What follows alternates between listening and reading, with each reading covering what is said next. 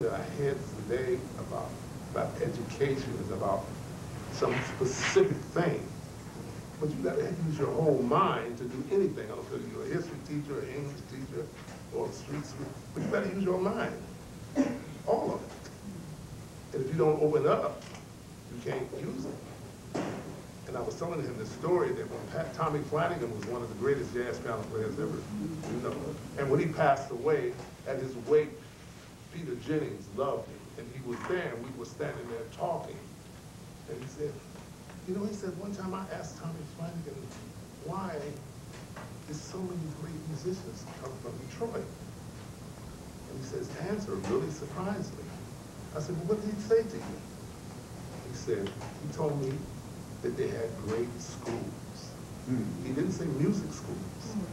He said they had great schools, and they did.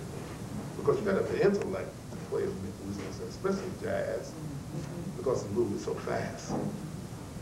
To think that way, creative, right on the spot. So your brain's got to be used.